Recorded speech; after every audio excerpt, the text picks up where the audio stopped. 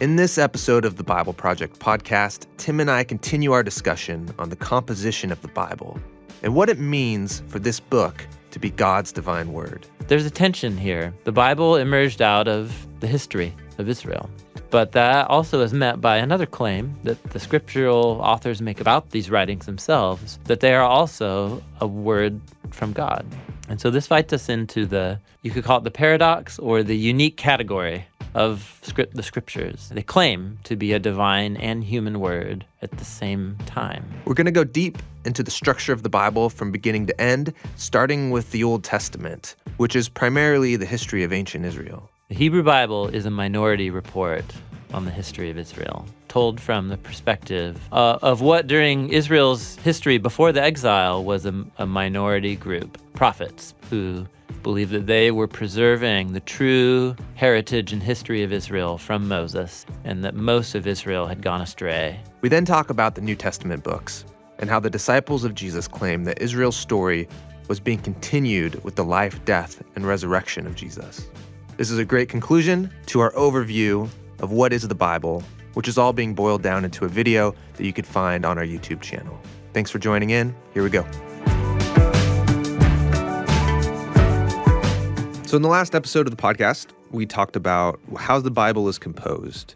So we spent a lot of time talking about the difference between the Hebrew Bible, the Catholic Bible, the Eastern Orthodox Bible, and the Protestant Bible. And then we talked about the Bible just as literature. What does it mean to be a book? We talked about different types of books. And then we kind of created this metaphor as the Bible as an art project. And spent time talking about the literary genius of the Bible. Yeah. We talked about being people of the book and how that's part of our Christian identity. And then I just started asking you questions about what are the implications of all of this for how we teach kids the Bible? And we had a little discussion on that. So in this last half of the conversation, what I'd like to do is walk through the whole Bible and talk about what's actually in it and the order of it. And give people a bird's eye view of that. Great. But that's no small task. No small task. Let's just wrap that up in one podcast episode. So if readers of the English Bible, you open up to your Old Testament, but just go to the table of contents at the beginning. You won't notice this, but there are 4 subsections to the Old Testament in the Christian Bible. Like the table of contents won't break it up into 4 it won't sections. give you little spaces between. It'll just be one long list of books going from Genesis all the way to Malachi. But you could break them up into 4 sections. Yeah, and historically, there's a logic to it. Okay. And it's pretty evident once you see it. So the first section is the first 5 books. Since somewhere in the early 200s AD, has been called the Pentateuch, which means, penta. Penta. And tukos is an old Greek word for scroll. So the scroll of 5. So Genesis, Exodus, Leviticus, Numbers, Deuteronomy. Those are the 5. You got it. The Penta. The Pentateuch. That's right. They're connected with the figure of Moses in some way, traditionally. So that tells a story from creation to Abraham to the Exodus to Israel at Mount Sinai, going through the wilderness and getting ready to enter the Promised Land. Yeah. And lots of key stories in there. And then it ends with the death of Moses. After that comes another large block of books. The story just continues on, but in what you could call, or has traditionally been called, the history books. Okay. So we go then into Joshua, who takes them into the Promised Land. The Judges, that covers a period when Israel's in the land, organized by tribes, but with no centralized governing structures or anything, no kings.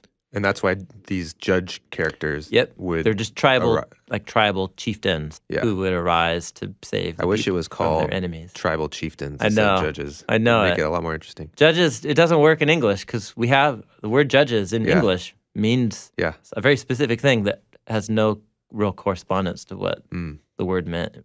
Why do we call them judges? That's it's a very old English translation. Okay. Of those who brought order. Okay, they brought order. They brought order, which is true, Similar but they to a didn't do judge. it by sitting in a seat with a robe. They were like looking at some sort of constitution. Yeah, they were tribal warriors who saved the people. What's the their Hebrew enemies. word? Shoftim. Shoftim. Judges. And then you get the short story of Ruth, after Judges because the first line of Ruth is, in the days when the judges were doing their thing. Okay, so it fits in that time period. Then comes 1st and 2nd Samuel, which is oddly named because Samuel dies halfway at the end of 1st Samuel. It's not really about Samuel, it's more about... It's about David. It should be called 1st and 2nd David. But King David. There you go. Yeah. As we know him. King David. Yep. And so this is when the history of Israel goes from being these tribes with tribal from chieftains. a federation of tribes to a centralized monarchy. Centralized monarchy. Yep, that's right. Big shift in the history of Israel. Then 1st and 2nd Kings moves us on to Solomon, and then after his... David's son. And then after he dies, there's a near civil war, and then the tribes split. The tribes up in the north form an independent kingdom. The tribes in the south, centered in Jerusalem, form the people of Judah. And then they end up as two separate peoples kind of coexisting in tension. Until 2nd Kings ends with Babylon coming to town and taking everybody out. 1st and 2nd Chronicles kind of get the shaft because they just retell the story of Genesis to 2nd Kings. Yeah. The whole history again. Yeah, the first word of Chronicles is Adam. And then the last word of Chronicles is an announcement that the people can go back from exile in Babylon, go back to the land. So it's like you just read the whole story and now you get to read it again in brief. That's right. And 1st and 2nd Chronicles mostly is a retelling of 2nd Samuel and 1st and 2nd Kings. So you're like, I just read this. But it's different. We'll talk about this. It's different in a really important way, but just slightly different. And so modern readers in this order, you just skip it and go to Ezra and Nehemiah. That's what most people do. Ezra and Nehemiah are one book in, actually, they were one book even in early Jewish and Christian tradition. They were separated into two books in the medieval period. I should know why off the top of my head, but I don't know. It's not due to scroll length. There was another factor, but I forget what it is. And then Esther is the story set in Persia about a Jewish community living in Persia. During the time after the exile? Like after exile. Okay. Like exile's like a memory. But there's still Jewish people living. But there's a community living there, and it tells their story. Okay. Then, after all that... So that was the first two sections. Pentateuch and the history books. So that was all the history books, Joshua through Esther. Then you take a hard turn as you go down the table of contents, and you move into the books of poetry. That's how this next section is organized. It's all the poetry books. So Job, Psalms, Proverbs, Ecclesiastes, and the Song of Songs. I remember as a kid, if you try to open your Bible right in the middle, it's usually Psalms. Usually land in Psalms. Well, yeah, and it's a fat book. It's because, so you big book oftentimes right get to it. Yep, yeah, totally. So those are all books that are unified. These books are all entirely, 99% written in poetry. Altogether, they're connected to David and Solomon, even though the books inside them, the Psalms, less than half of the Psalm, 150 Psalms are connected to David explicitly. There's all kinds of other authors mentioned. And Proverbs says Proverbs of Solomon at the beginning, but then there are other authors mentioned in the book itself of different sections of the book. And Ecclesiastes and Song of Solomon. Job is an anonymous work. And then after the poetic books, then you get the 15 books of the prophets. The three big ones. The biggies. Yep. Isaiah, Jeremiah, and Ezekiel. Oh, excuse me. Sorry, I'm already skipping ahead. There are 17 books in this section. There's 17 books in this section? Yeah, totally. Oh, okay. It's 15 books in the Jewish order. We'll talk about the Jewish order. We will in a second. So you get the three big ones, Isaiah, Jeremiah, Ezekiel, and then two smaller ones sandwiched in there. After Jeremiah is the Lamentations, and then after Ezekiel comes Daniel. And then you get the 12 called minor prophets in the Christian tradition. And they're minor because they're small? Because of the size of the books. Yeah. Not. It's not a rank in the military? No. Yeah, it's nothing to do with their importance. These books are really important. So that's the shape of the Christian Old Testament. Old Testament. Pentateuch, yep. History, poetry, prophets. Yep, yeah. And I just know as a kid, becoming familiar with the Old Testament, you've got the Pentateuch. Those are the really old stories. Yep. There's the history. Yeah. That's where there's a lot of bloody weird, crazy stuff. Then the poetry, that's like where we would get some of our worship songs. And then Proverbs was in there so we can get some wisdom. And then Ecclesiastes is in there, and that's just a weird book that we kind of ignore. And then and then the prophets, it's just kind of like, good luck. We'll during Christmas time, we'll pull some Isaiah out or something. Yeah. But beyond that, we're just kind of like, and some end of the world. This is some weird Hebrew poetry. We don't get it. Yeah. Let's just move to the Gospels. Yep. That's my understanding of the Old Testament. Your experience of the Old Testament, yeah. So, there you go. So here's interesting historical factoid. That order, an arrangement of the Old Testament, the earliest witness we have to that type of order, hard evidence, is in not a Hebrew Bible, but a Greek Bible. So a Greek translation. A Greek translation. So people who spoke Greek were like, we want to translate the Hebrew scriptures into our language. That's right. We speak Greek. Yep. And it's a Christian manuscript produced by Christian scribes. It dates to the mid-300s. And those are our earliest large whole Bible manuscripts date to the 300s. There are many manuscripts of individual books that date earlier, but of a whole thing together in Greek, the oldest one date to the mid-300s. And it's in this order. So that's interesting. That order, from our vantage point, the earliest hard evidence for that order in an old Bible is 1,700 years old, which is pretty old. Yeah. It's pretty old. Right. But the Old Testament's way older than that. Mm-hmm. It wasn't written in Greek. It wasn't written in Greek. Yeah. Right. And it wasn't a Christian document. Correct. It's pre-Christian. So that's an interesting factoid. So layer on top of that another set of interesting facts. When you look back at how Jesus himself referred to the scriptures, which for him would have been the Old Testament, he refers to it by its sections. And when he does it, he doesn't talk about Pentateuch, history, poetry, prophets. So at the conclusion of the Gospel of Luke, in the resurrection stories, where he appears and has that awesome Bible study with the disciples in the room, and he has fish with them. This is in Luke chapter 24, verse 44. He says, hey guys, listen, why are you surprised of everything that just happened over the weekend? Because a dead guy is alive. Yeah, totally. So that's why they're surprised. That's partly. But then he goes on to say, listen, this is what the Hebrew scriptures have been pointing to all along. And he says, this is what I told you when I was still with you, that everything must be fulfilled that is written about me in the law of Moses, the prophets, and the Psalms. Now, you could just take that as he's just... he's just pulling out some of the picking out highlights. Yeah, the highlights. So the Old Testament highlight reel. Yeah, so the law of Moses, I guess maybe he's talking about the laws of Mount Sinai. Yeah. Point to me. The prophets, of course, sure, right? Yeah. So there's a bunch of them, and the Psalms. So if you take those three words, law, prophets, and Psalms, in relation to your English Old Testament, he's just kind of picking out some different points in no particular order. He left out the poetry books. The stories in Genesis don't seem really accounted for. Right. The Joshua, Judges, the history books. And you think, well, yeah, they're history. They're not about predictions of the future. This is what will kind of go through your mind if what you have reference to is just Jesus is just picking out the parts of the Old Testament that make you see his relevance. That's how it would seem. Yeah, correct. So that's one way to read what Jesus is doing there.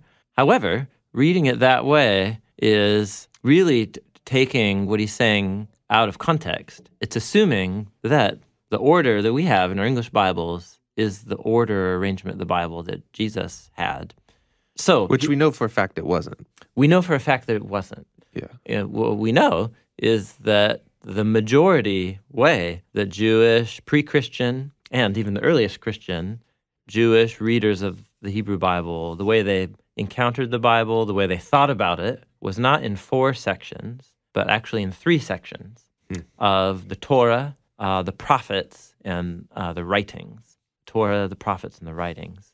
And we have abundant evidence for this in Jewish writings and authors contemporary with Jesus or before him.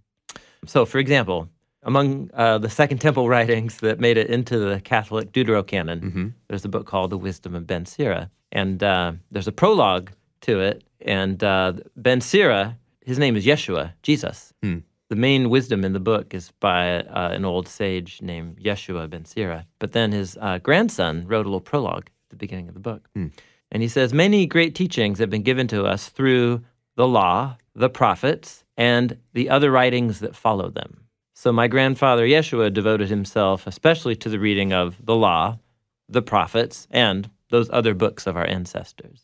So he's got a three-part, when he thinks about the shape of the Hebrew Bible, he's got the same three-part shape that Jesus does: the law, the prophets, the other writings. But Jesus doesn't say the other writings. He says the Psalms. He says the Psalms. We'll talk about that. There's one of the Dead Sea Scrolls makes a reference to the whole of the Hebrew Bible and calls them the scrolls of Moses, the words of the prophet, and the words of David.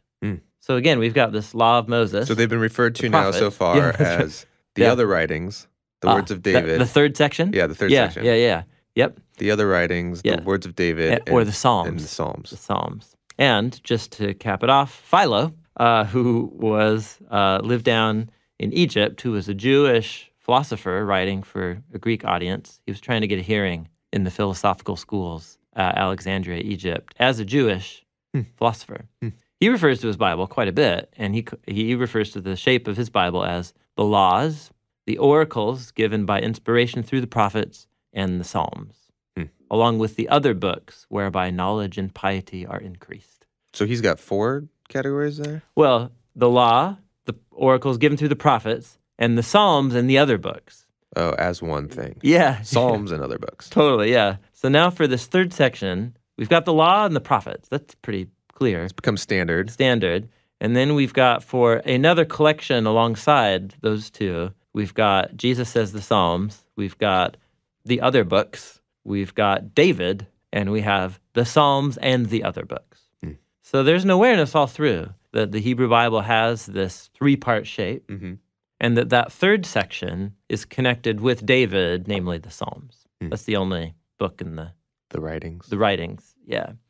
And then when we look at the shape of the Bible transmitted through the history of Judaism, it has exactly that 3-part shape. It's referred to by an acronym called Tanakh, T-A-N-A-K, Tanakh. And that's an acronym. It's an acronym. The T stands for Torah, which corresponds to the Pentateuch, first 5 books. But then, interestingly, the Torah, which we've translated as the law. Yes, that's right. Yeah, which went into Greek and then into English as law. The Hebrew word refers in its most basic meaning as teaching or instruction. Okay. Which laws can teach and instruct you, but so can a poem and so can a story. Okay. Because a lot of the Torah, a lot of the first 5 books are stories. Yeah. The majority of it's story. The next highest majority is legal material, laws. And then the third, coming in third, is there's actually quite a lot of poetry. All of those teach, just in different ways. So you've got the Torah, that's the T of the Tanakh. The N stands for the Hebrew word nevi'im, which is the Hebrew word prophet. The Torah, the law, and the prophets. So in the English order, the prophets come last. But in the Hebrew order, the prophets come after the Torah. And look at what's in the prophets. The first 4 books of the prophets are Joshua, Judges, Samuel, and Kings. Yeah, those are history books. Yeah. So within our Christian English ordering, we think of those as history. In the Jewish tradition, those books are considered books of the prophets. Because prophets, in my mind, were the poetry books of the crazy guys that talked about crazy things. Yeah. But Joshua, Judges, those are stories about the history of Israel. Why do they consider those books of the prophets? Yeah. So a few things. One is the conviction that comes down through Jewish tradition that the whole of the Hebrew Bible is a prophetic work. So it's the result and work of the prophets. And so what these books are is it's Israel's history told from the point of view of the prophets. And secondly, that these books are actually about Israel's future.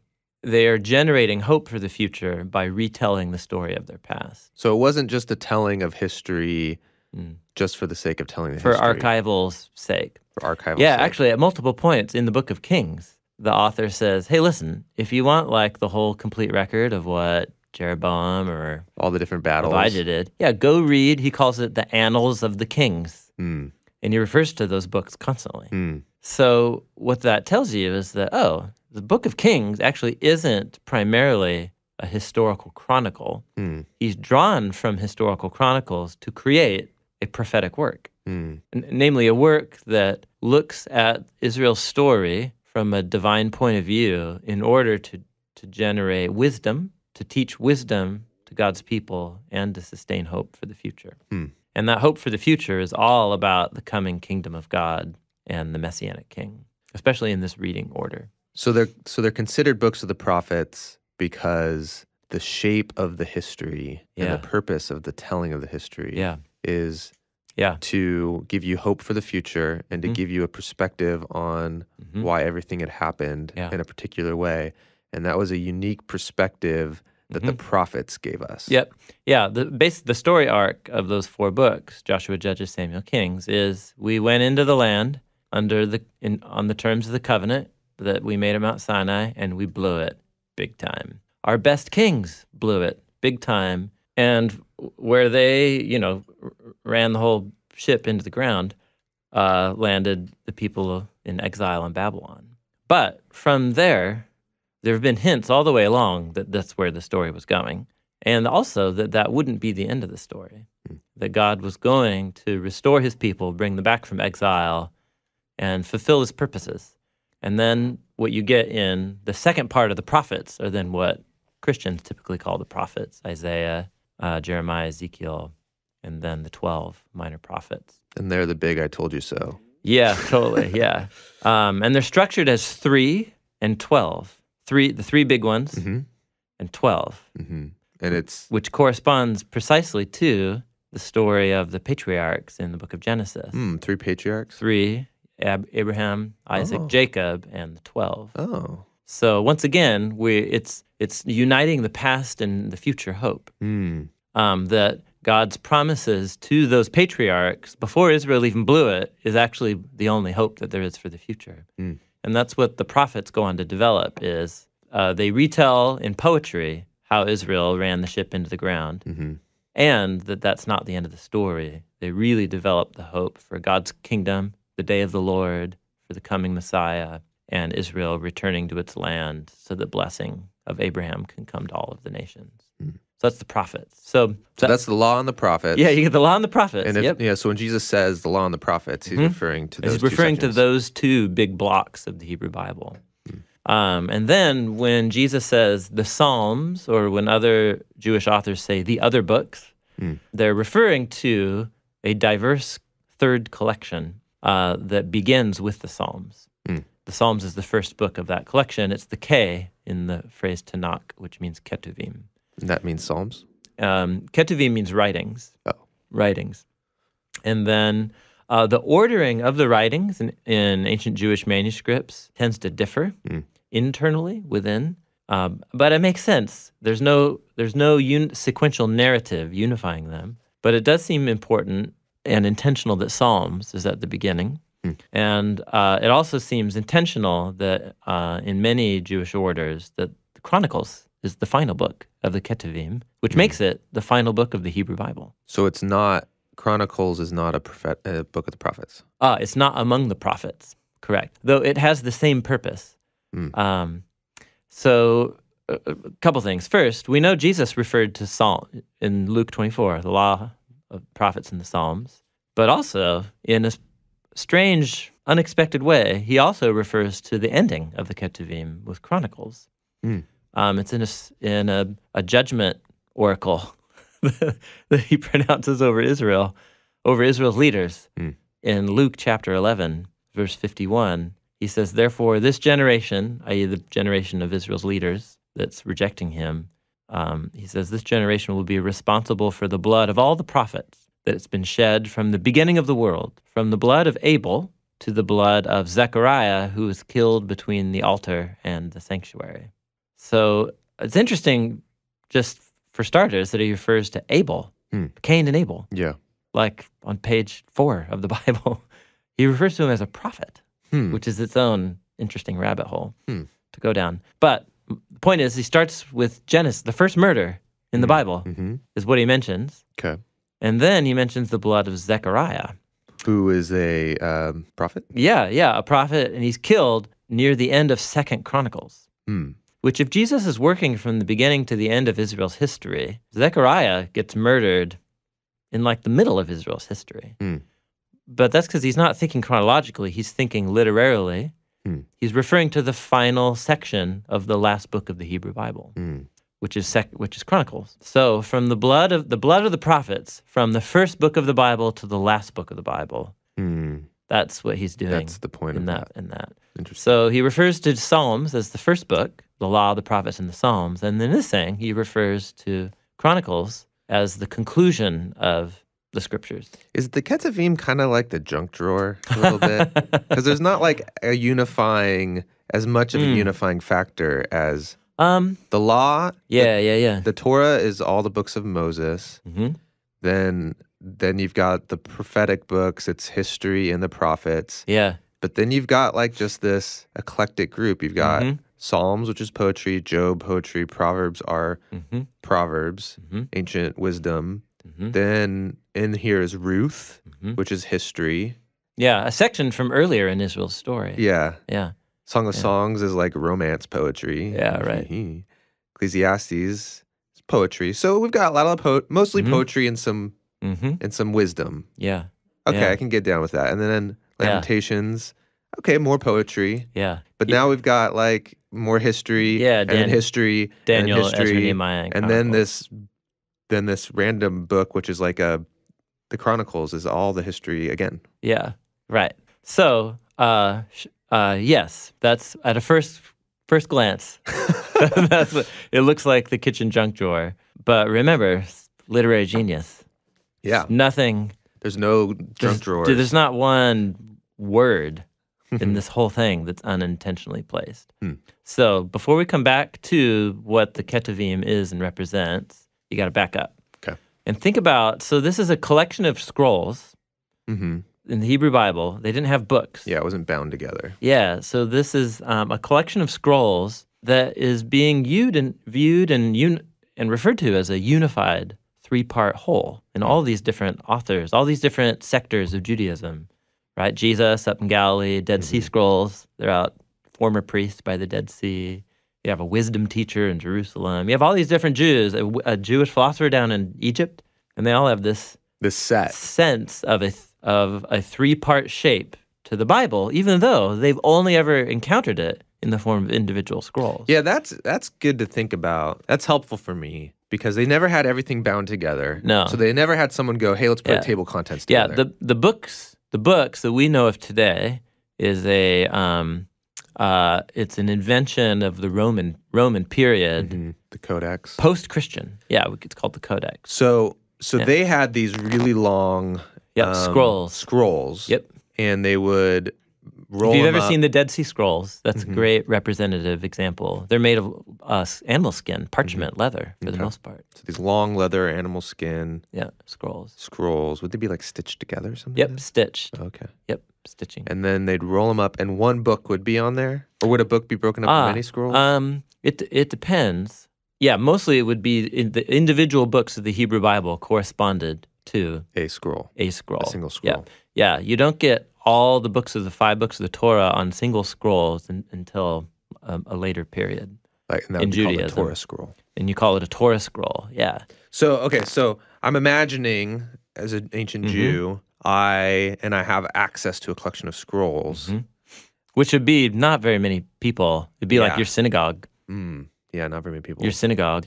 And you gotta put them in some sort of order. And traditionally, people are like, okay, these 5 scrolls, this is a set, this is a collection, and that's the Torah. Yeah. And then these, how many are in the center? Section 17, you said? It's 4 plus 15. So you'd have this collection of 19 scrolls. Yeah. And actually, sorry, the minor prophets were always connected on one scroll. Oh, okay. Oh, so it'd only be 4 scrolls for the prophets. 4 scrolls Oh, sorry. It would be 12. Let's see. Joshua, Judges, Samuel, Kings would each be one. And then it would be 4 more: Isaiah, Jeremiah, Ezekiel, So 8. and the 12. 8 scrolls. Yeah. So you'd have these 5 scrolls. You'd 5 call scrolls. them Then you have the 8 scrolls You'd of have the 8 prophets. scrolls, and you call them the prophets. Yeah. And then you'd have a collection of other scrolls, and you'd call them the Ketuvim, the writings. Yep. And that tradition of how they are placed together and thought of together as a collection was passed on to you. Yes. Yeah. It's not like written in a table of contents or anything. Correct. Yeah. That's how you think of this collection of scrolls. Yes. So here's all 3 sets together Yeah. to you are your ancient scriptures. Yep. Yeah. That's the idea. So rabbit hole goes a little deeper. If you wanted to create some kind of system, some kind of cross-referencing linking system to help create sequence and order out of that, and you're working with the technology of scrolls, where are you most likely? Where is an editor who wants to bring coherence to this big collection most likely to do their work? And it's fairly obvious if you work with scroll technology, because you open it up and it's either the beginning or you've read it all the way through and the outer leaf is the end. Oh, okay. So if you look at the beginnings and the first words and the last words of all the books of the Hebrew Bible, you'll start to notice things that are really interesting. You'll start to notice what look like little editorial linking reference notices. If you look at the first lines of all the books of the Torah, they're all interlinked together. And if you look at the last lines of the books of the Torah, or in the last chapter of all the books of the Torah, you'll see that there are these little referencing mechanisms that either link back to the first line of the book or that get you ready to read the next line of the opening scroll. What would be an example of that? One example is the book of Exodus opens up with, "These are the names of the sons of Jacob that went down into Israel," and it gives you a list. But you've read that list before. You just read it a couple chapters ago near the ending of the book of Genesis. So the beginning of Exodus actually picks up and condenses a whole section out of the ending of Genesis and makes it the beginning of the story of Exodus. So it's a way of connecting the ending of Genesis and the beginning of the next scroll. So you're saying very likely the scroll of Exodus could have not had that, and someone with access to that scroll said, I want to make this really fit more fluidly from Genesis to Exodus, so I'm going to rewrite and paraphrase the ending of Genesis, and I'm going to put it here at the beginning of the scroll because I have some room. Yeah, totally. You can see this everywhere. All the books of the prophets begin with little superscription headings that are all cross-referencing different moments in the book of Kings. Verbatim, just lifted phrases right out of the book of Kings. So every book of the prophets, in some way, is being linked back. It's like hyperlinks, on like a web page. It's like hyperlinking you back into the story of the prophets, Joshua, Judges, Samuel, Kings that you just read. So there's intelligent life here at work in this 3-part shape. So the books are all kind of linked together that way. So I guess to take a step back, because this is a new thought for me and for many people who grew up with the Bible or have become familiar with the Bible in some way, is that this collection of books, in my imagination, was always just handed down from God in this form. And through different people at different points in history. But it was like, here's the book of Exodus completed. Here's the book of whatever minor prophet in its completion. And then that was with fidelity copied over and over and over, never changed. Because as soon as you start introducing this idea of, well, actually, editors, there was an editor, and he put in a new introduction. That's just not a category of how the Bible was formed. Okay. All right. Let's pause. Let's talk about that for a second. So, 2 things. One, there's nothing in the Bible that claims that these books were written all as complete first editions, as individual works that were only brought together once they were each completed on their own. Okay.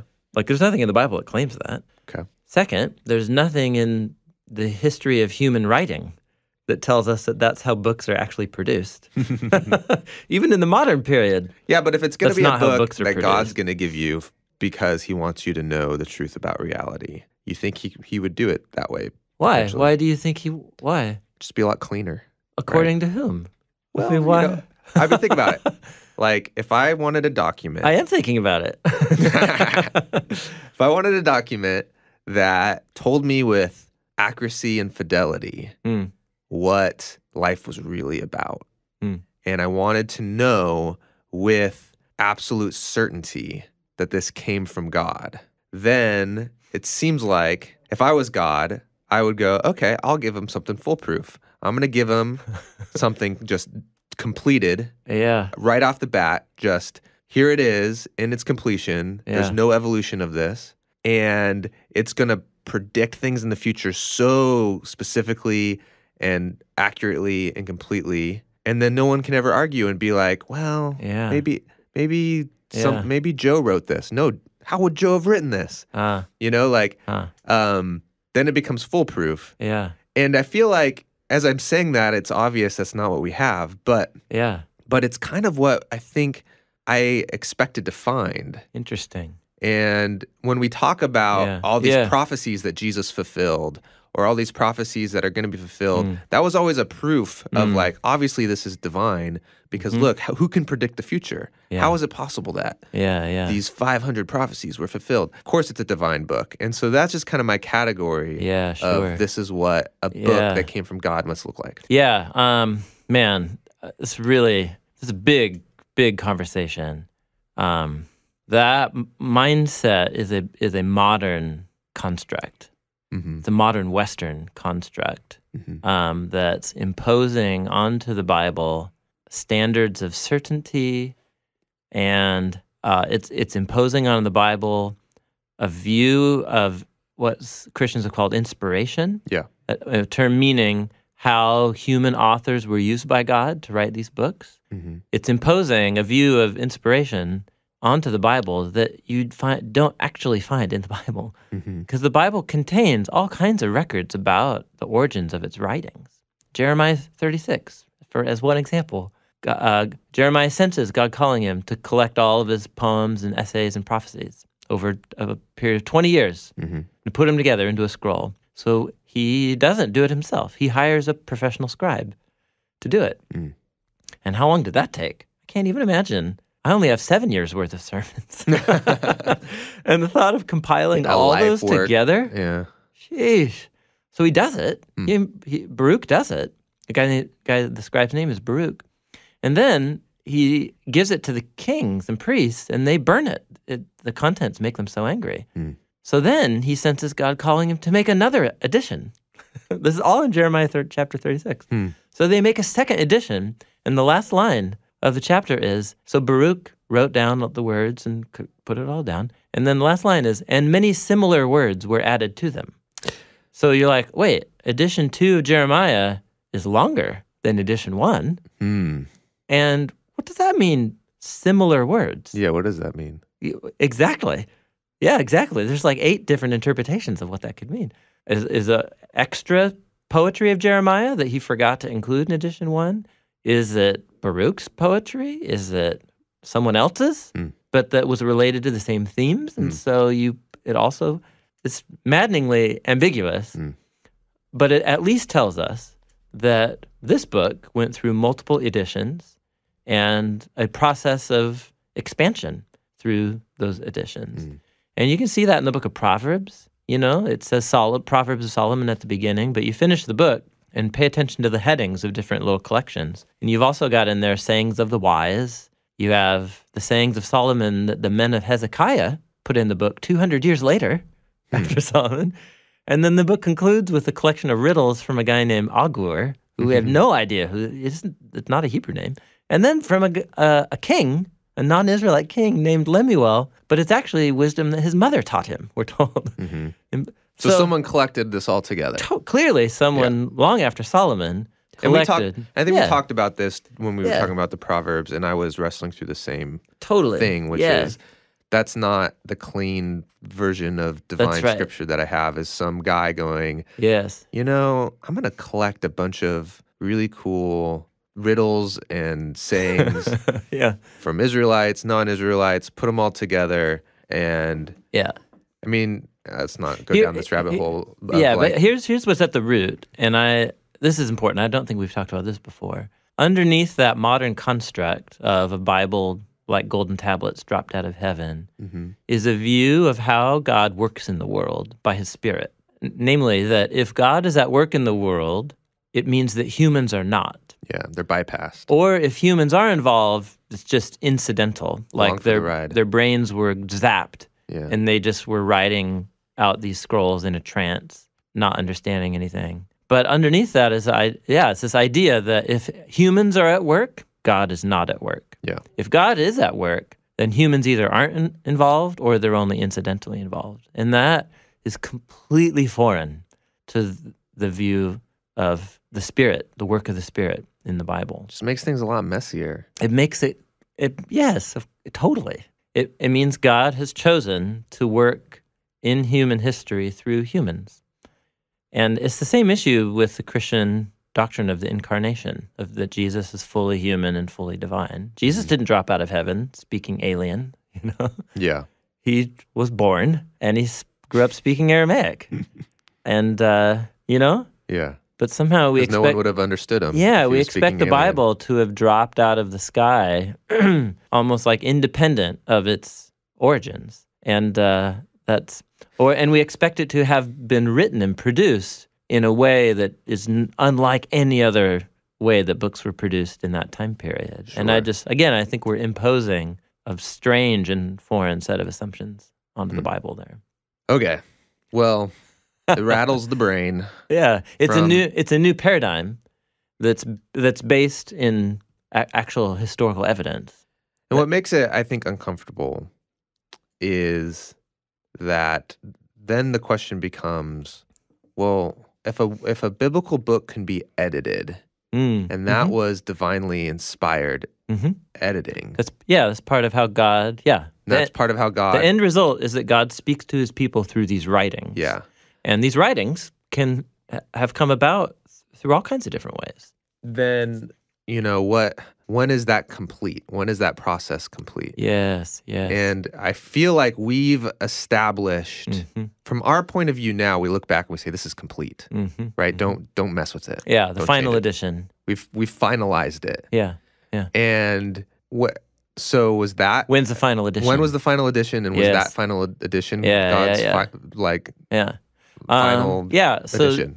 Establishing what the wording of the final edition is the goal of a whole field of biblical scholarship called textual criticism. And I fell in love with this field.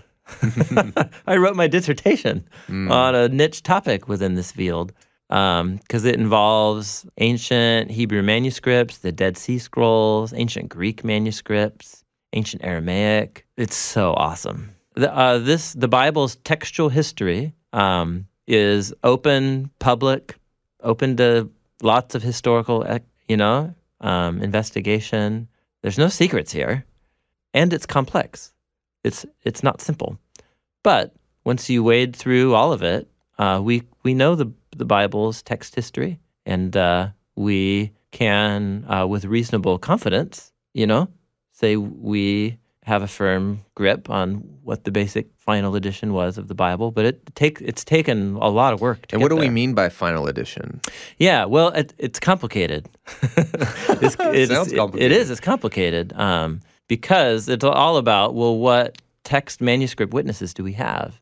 We have some from the medieval period that have been really important. We have the Dead Sea Scrolls. We have ancient Greek translations. Because those were final at that time in history. Yeah, totally. So right?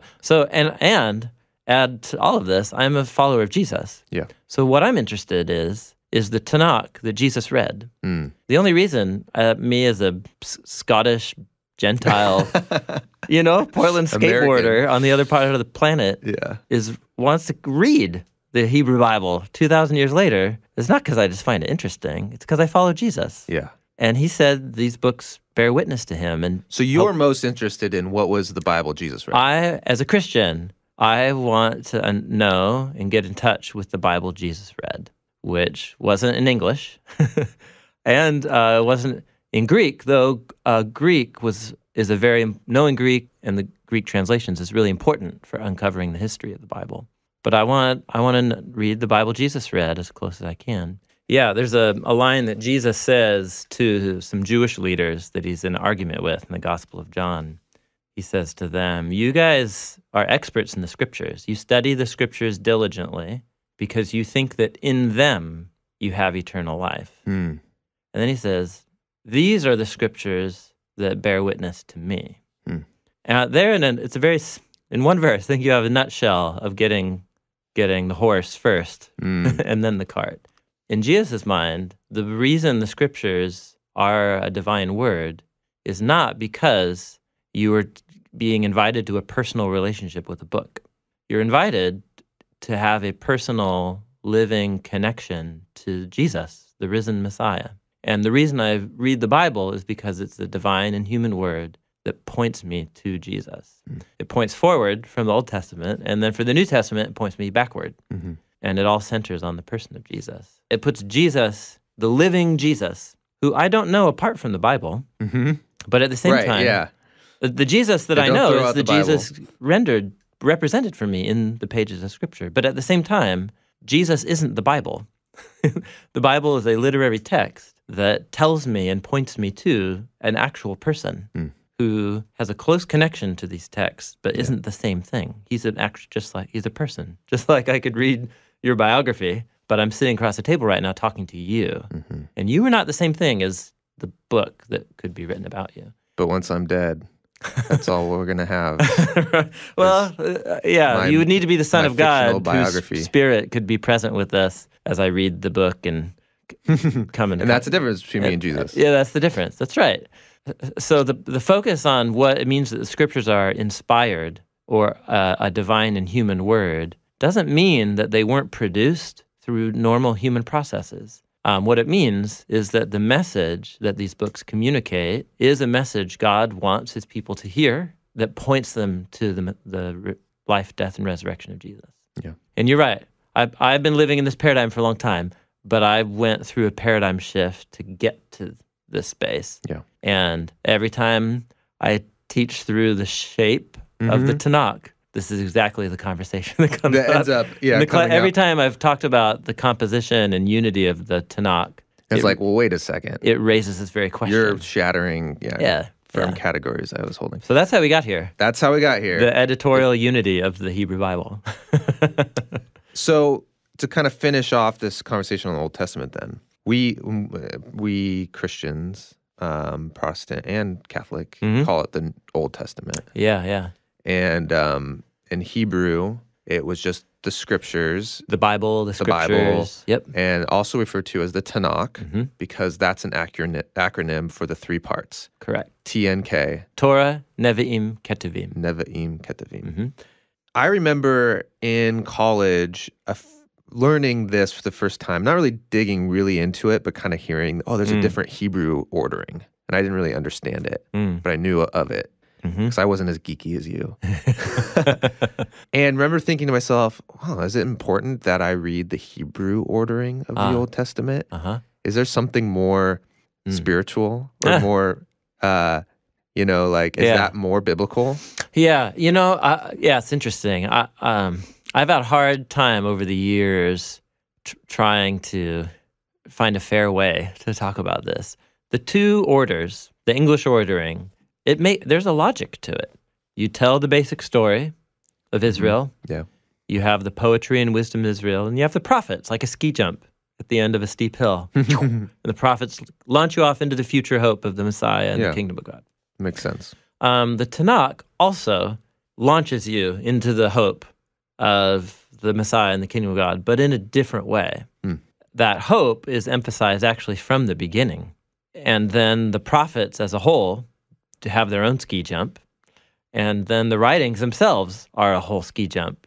The three-part shape, we haven't talked about this, but the three-part editorial unity is itself designed at every step to pitch you forward into future hope for the Messiah and the coming kingdom of God. And it's because the ordering of the books highlights those ski jumps in a way that the English ordering doesn't highlight. Okay.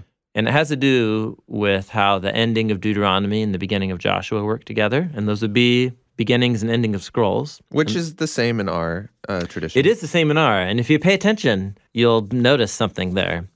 But what's going on there, at the scholars call it the literary seam between the Torah and the prophets, is directly connected to the literary seam between the prophets and the writings, the Nevi'im and Ketuvim.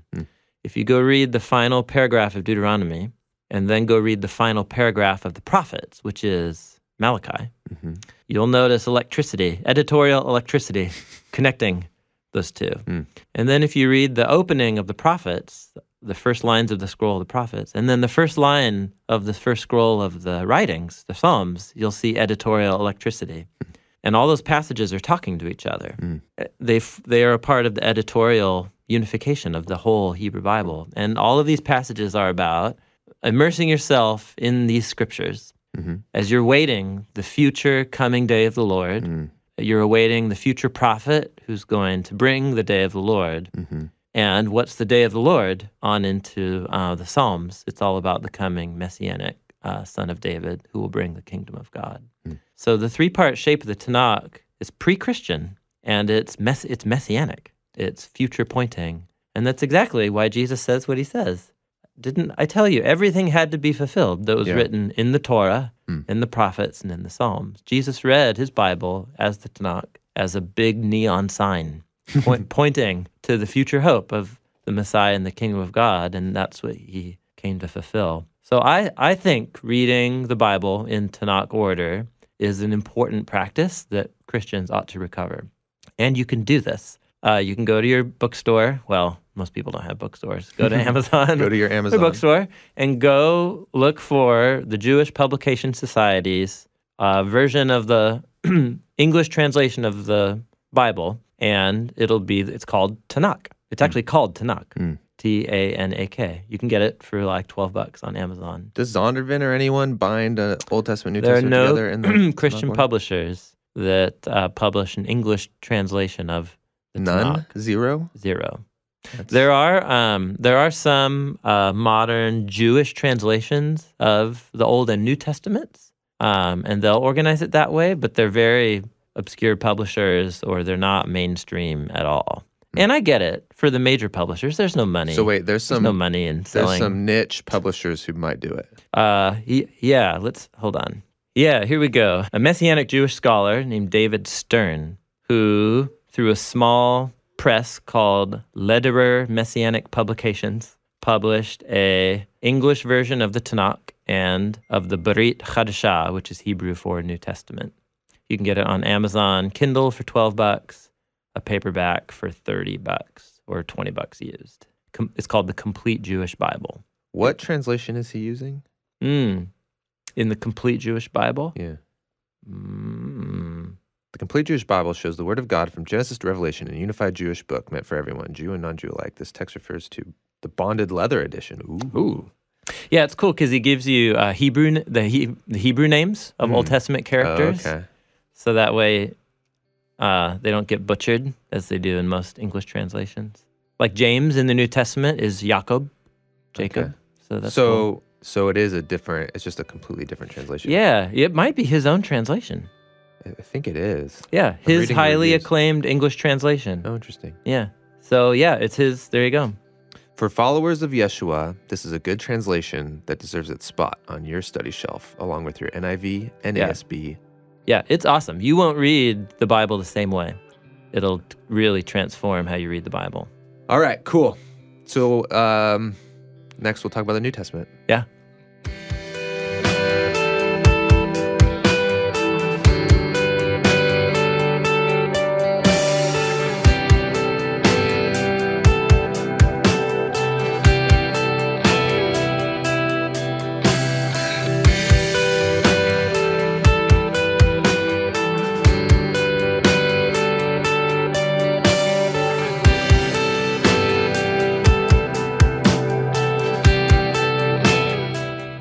Okay, so that's the Tanakh. And then so let's just talk about the makeup of the New Testament really quick. Yeah. So we're talking about 27 books that all emerged out of the events, ignited by Jesus of Nazareth. And they are all written by Israelites, Jews, who became disciples of Jesus. And then during the Second Temple. During the Second Temple period, late Second Temple period. And then as the Jesus movement spread after his death and resurrection, a certain circle that Jesus appointed became figures called apostles. And then the books of the New Testament all stem from that circle of apostles. Most were written by the apostles, or some were commissioned by or originated from, even if they weren't written by the apostle themselves. So you have 4 accounts of the life of Jesus connected to the apostles, Peter, Matthew. Which one's Peter connected to? The Gospel of Mark. Matthew for Matthew. The Gospel of Luke, it's tricky. Many people associate it with the circle of Paul, because we know Luke was a co-worker of Paul's. And then John. Then you get, after the 4 accounts of Jesus, you get the book of Acts, which is also from the same author as the Gospel according to Luke, which ends with Paul spreading the gospel all the way to Rome. Then you get a collection of Paul's 13 letters addressed to 7 churches total. It's interesting. The first one being Rome. You finish Acts, which has Paul in Rome, and then you turn the page and it's Paul's letter to the church in Rome. Which is one of his oldest letters. Yeah, that's right. Yeah, it's written late in his career. Oh, and so interesting fact, right, is these letters are ordered by their length, right? They're ordered by their length, not by their date. Yep. That's why Philemon's last. So that and ordering... Romans is first. Yeah, and that ordering...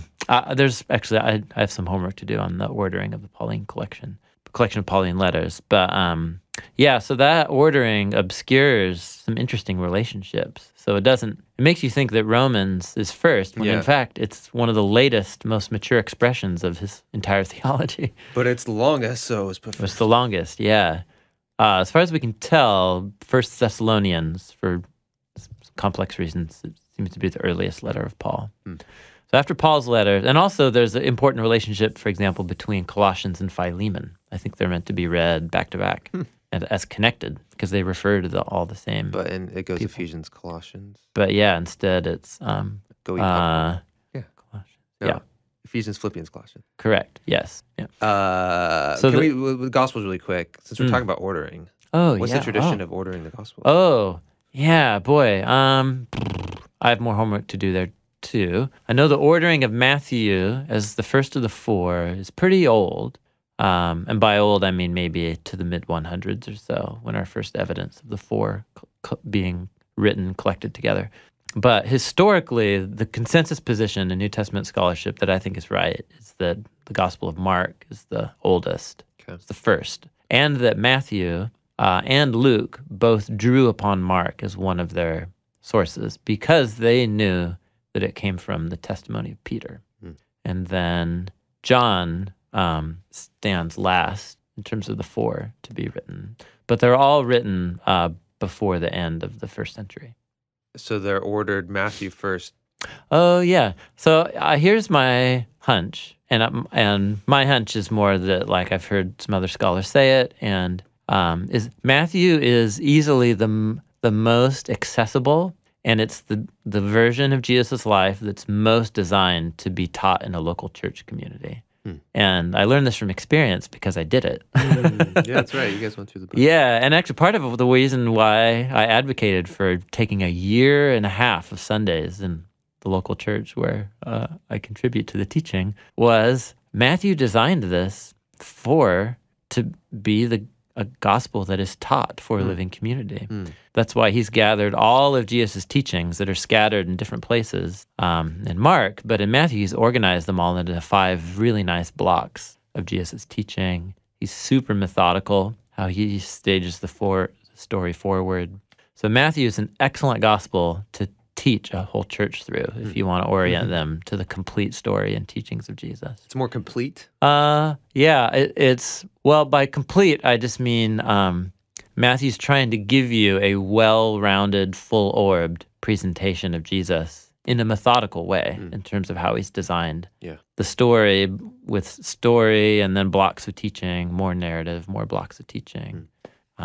So we don't really know why they were ordered that way. There was not a simple well, it goes in order of length, like the epistles. No, it's not in order of length. Yeah. So there may be some, I've got in my Amazon wish list to big treatments on the formation of the four gospel canon. But because a lot of it has to do with our manuscript evidence. Because it is kind of weird that Luke wouldn't come last to match Acts. Yeah, Luke obviously wrote two works that go together, but at some point, early church communities viewed there was a greater value in seeing Luke as part of this 4-part collection of the Gospels than the 2-part volume Luke Acts. Because it could have easily been Matthew, Mark, John, and then Luke Acts. Correct. Yeah. But that's not. Yeah, that's right. And because Matthew, Mark, and Luke have a unique relationship because they drew upon a common source material, so they go together. They have been preserved as a triad. Yeah. Got it. Okay. Yeah. And then we get to Paul's letters. We talked about those. Paul's letters. Then there's more letters after that. Then it's the top 10 list of the apostles. So it's Peter, and then John. Peter has 2 letters written to as circular letters to many different church communities. Then you have John's 3 letters, 1st, 2nd, 3rd John. The first of which, the longest, 1st John, is not even a letter at all. It's a sermon, early Christian sermon. And then you get Jesus. Are those in order of length or date or anything? It's not self-evident what the order of writing was. Lots of different views on that. Okay. But they are in order of length. They are in order of length. Yep. Yeah. Okay. Long, less long. Medium, short. Short. Yep. Correct. Yep. You have the letter of James, Jesus' brother, although there's some people think that it's from James, who was one of the 12, son of Zebedee. But the majority position that I think is more likely is that it's Jesus' brother. And then the next letter, Jacob. Excuse me. Yeah, James. James also, more literally Jacob. Jacob, yeah, sorry, his Hebrew name's Jacob. Jacob. And then Jude is also Jesus' brother. He wasn't one of the circles of the 12, but we know that Jesus' brothers became missionaries and church leaders after him. Paul mentions that in his first letter to the Corinthians. And we're not going in order here, and then canonical order.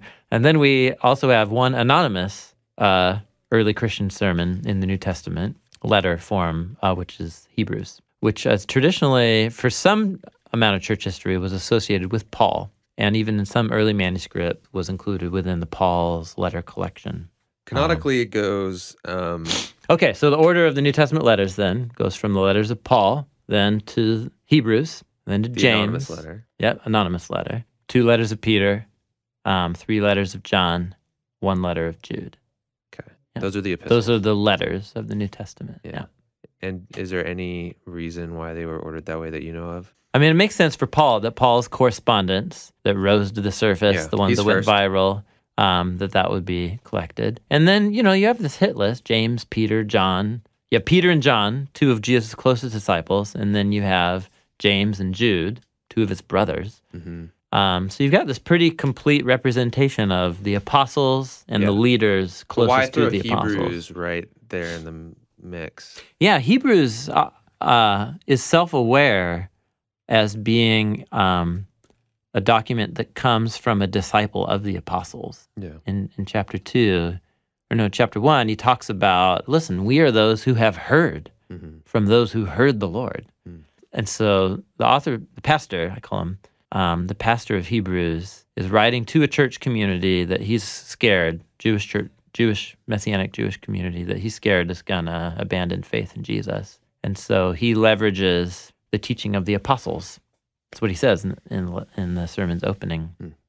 So, we don't know. Yeah, Hebrews is really interesting.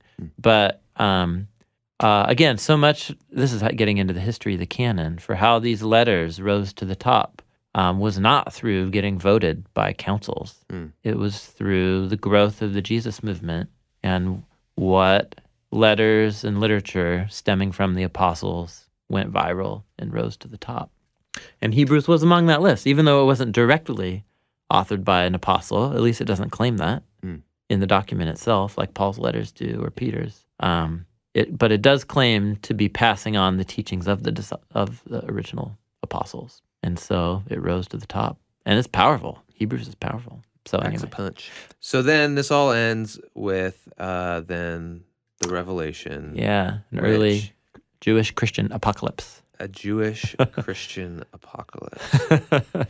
Or a Christian Jew who wrote an apocalypse. And an apocalypse, we know what those are from other books in the Old Testament, right? There are parts of the books of the prophets in the Hebrew Bible that communicate through the prophet having a fantastic dream or vision, and then he meets some kind of mediator, usually angelic type figure, who explains what the meaning of his dream or vision is. Yeah. Ezekiel has one of those, Isaiah, Zechariah.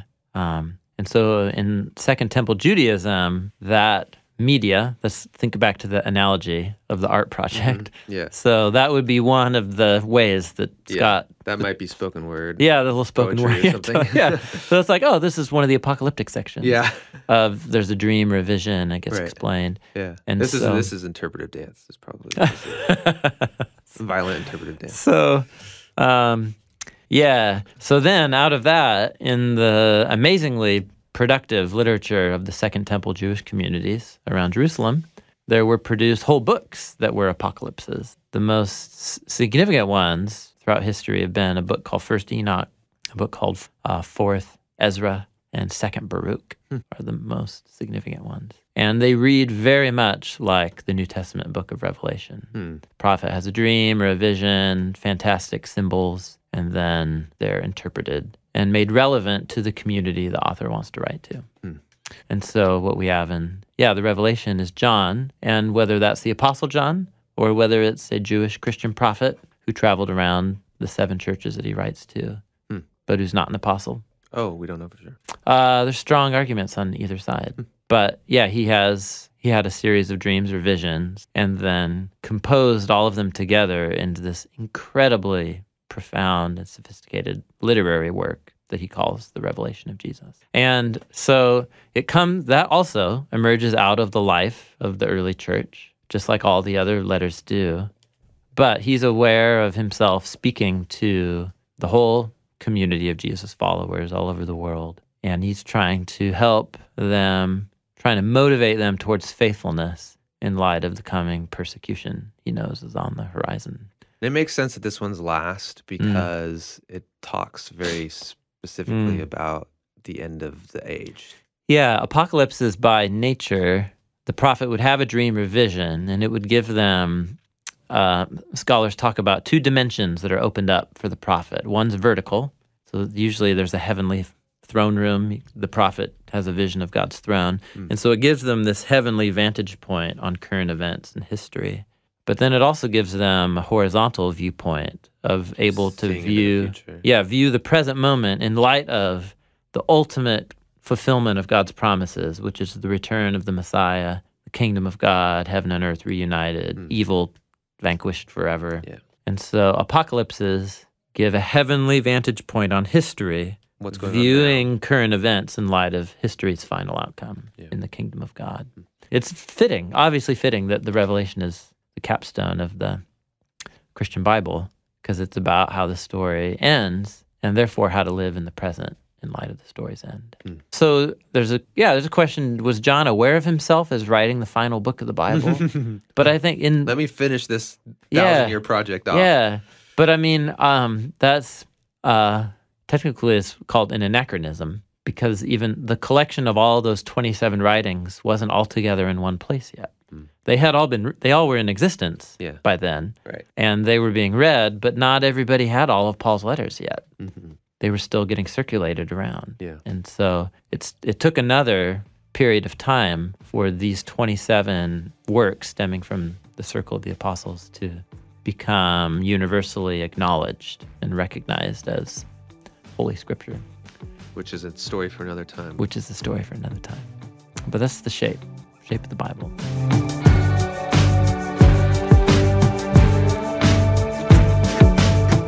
That's it for our discussion on what the Bible is. You can find the video we made on this topic. It's on our YouTube channel, youtube.com/thebibleproject. It's also on our website, thebibleproject.com. Coming up next on the podcast is going to be a discussion on the Holy Spirit.